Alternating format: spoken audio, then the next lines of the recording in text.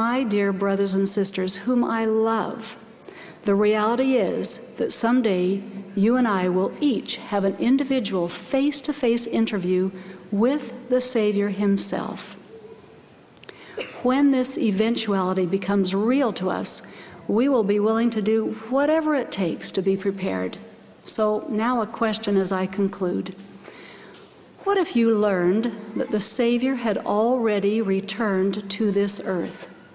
That he, as part of his second coming, had already met with some of his true followers in several marvelous large gatherings.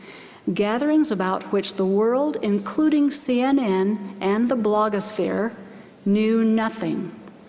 If you found out that the Savior was already on the earth, what would you desperately want to do today? And what would you be willing and ready to do tomorrow? Spiritual impressions I've received about you lead me to believe that the term millennial may actually be perfect for you, but for a much different reason than the experts may ever understand. The term millennial is perfect for you if that term reminds you of who you really are and what your purpose in life really is. A true millennial is one who was taught and did teach the gospel of Jesus Christ premortally, and who made covenants with Heavenly Father there about courageous things, even morally courageous things, that you would do while here on earth. A true millennial is a man or woman whom God trusted enough to send to earth during the most compelling dispensation in the history of this world. A true millennial is a man or woman who lives now to help prepare the people of this world for the second coming of Jesus Christ and his millennial reign. Make no mistake about it. You were born to be a true millennial. I urgently plead with each one of us to live up to our privileges as bearers of the priesthood. In a coming day, only those men who have taken their priesthood seriously by diligently seeking to be taught by the Lord himself will be able to bless, guide, protect, strengthen, and heal others. Only a man who has paid the price for priesthood power will be able to bring miracles to those he loves and keep his marriage and family safe now and throughout eternity. In these latter days, we know there will be earthquakes in diverse places. Perhaps one of those diverse places will be in our own homes, where emotional, financial, or spiritual earthquakes may occur. Priesthood power can calm the seas and heal fractures in the earth. Priesthood power can also calm the minds and heal the fractures in the hearts of those we love. My dear brethren, we have been given a sacred trust, the authority of God to bless others. May each one of us rise up as the man God foreordained us to be, ready to bear the priesthood of God, bravely, eager to pay whatever price is required to increase his power in the priesthood. With that power, we can help prepare the world for the second coming of the Savior, Jesus Christ.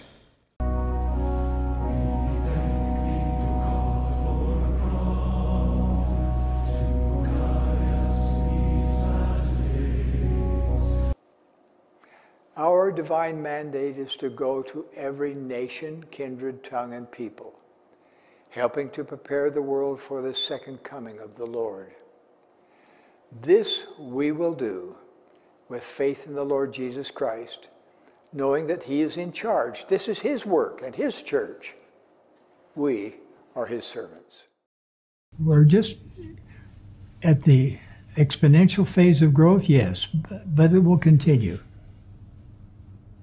The Lord said, I will hasten my work in its time, and he makes good on his promises. We're witnesses to a process of restoration. If you think the church has been fully restored, you're just seeing the beginning. There's much more to come. Wait till next year. And then the next year. Eat your vitamin pills. Get your rest. It's going to be exciting.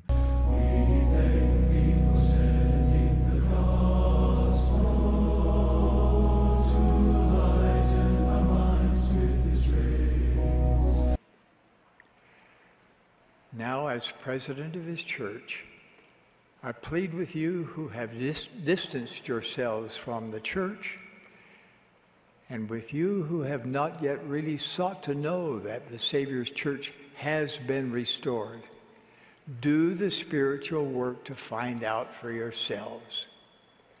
And please do it now. Time is running out. We thank thee forever.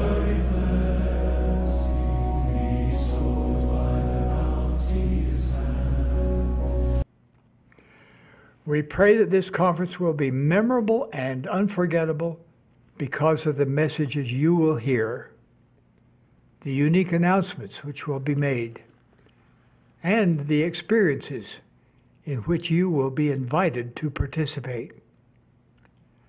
For example, at the conclusion of the Sunday morning session, we will convene a worldwide solemn assembly when I will lead you in the sacred Hosanna shout. We pray that this will be a spiritual highlight for you as we express in global unison our profound gratitude to God the Father and his beloved Son by praising them in this unique way. President Nelson has designated this year as a bicentennial period commemorating 200 years since God the Father and his beloved Son, Jesus Christ, appeared to Joseph Smith in a vision. President Nelson invited us to make a personal plan to prepare ourselves for this historic conference, which commemoration, he said, would be a hinge point in the history of the church. And your part is vital, he said. In the past several weeks, most of us have experienced disruptions in our personal lives. Earthquakes, fires, floods, plagues, and their aftermaths have disrupted routines and caused shortages of food, staples, and savings. Amidst all of this, we commend you and thank you for choosing to hear the word of the Lord during this time of turmoil by joining with us for General Conference. The increasing darkness that accompanies tribulation makes the light of Jesus Christ shine ever brighter. Just think of the good each of us can do during this time of global upheaval.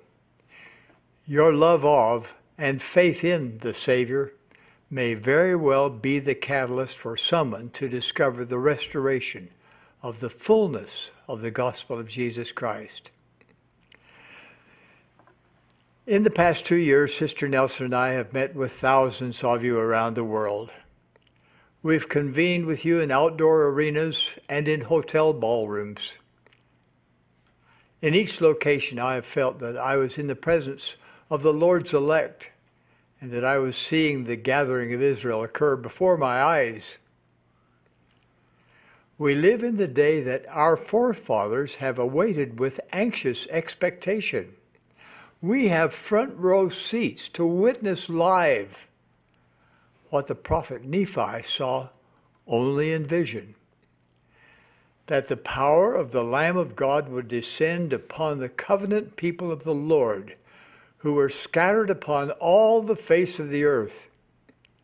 And they were armed with righteousness and with the power of God in great glory. You, my brothers and sisters, are among those men, women, and children whom Nephi saw. Let's think of that. We feel it a pleasure to serve thee, and love to obey thy command. Discipline yourself to have time alone with your loved ones. Open your heart to God in prayer. Take time to immerse yourself in the scriptures and worship in the temple. My dear brethren, there are many things the Lord wants us to learn from our experiences during this pandemic. The future is bright for God's covenant-keeping people. The Lord will increasingly call upon his servants who worthily hold the priesthood to bless, comfort, and strengthen mankind, and to help prepare the world and its people for his second coming. It behooves each of us to measure up to the sacred ordination we have received. The general authorities and general officers of the church who speak will focus their messages on our Savior, Jesus Christ, his mercy, and his infinite redeeming power. There has never been a time in the history of the world when knowledge of our Savior is more personally vital and relevant to every human soul. Imagine how quickly the devastating conflicts throughout the world and those in our individual lives would be resolved if we all chose to follow Jesus Christ and heed his teachings. In that spirit, I invite you to listen for 3 things during this conference: pure truth, the pure doctrine of Christ, and pure revelation. Contrary to the doubts of some, there really is such a thing as right and wrong. There really is absolute truth, eternal truth. One of the plagues of our day is that too few people know where to turn for truth. I can assure you that what you will hear today and tomorrow constitutes pure truth. The pure doctrine of Christ is powerful. It changes the life of everyone who understands it and seeks to implement it in his or her life. The doctrine of Christ helps us find and stay on the covenant path. Staying on that narrow but well-defined path will ultimately qualify us to receive all that God has.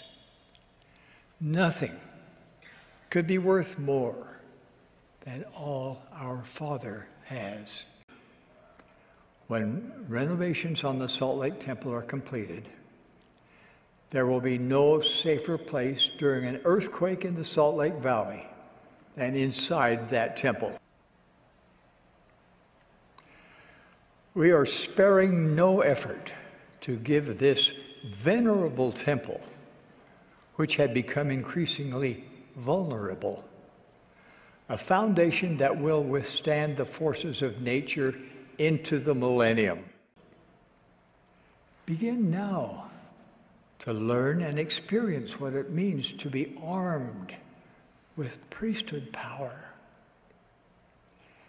And to each of you who has made temple covenants, I plead with you to seek prayerfully and consistently to understand temple covenants and ordinances. Spiritual doors will open. You will learn how to part the veil between heaven and earth, how to ask for God's angels to attend you, and how better to receive direction from heaven. Your diligent efforts to do so will reinforce and strengthen your spiritual foundation.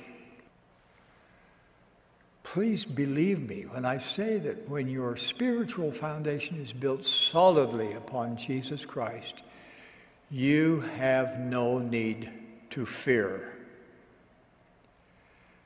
As you are true to your covenants made in the temple, you will be strengthened by his power. Then when spiritual earthquakes occur, you will be able to stand strong because your spiritual foundation is solid and immovable.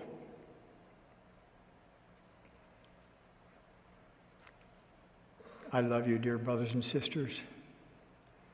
These truths I know. God, our Heavenly Father, wants you to choose to come home to him. His plan of eternal progression is not complicated, and it honors your agency. You are free to choose who you will be and with whom you will be in the world to come. God lives.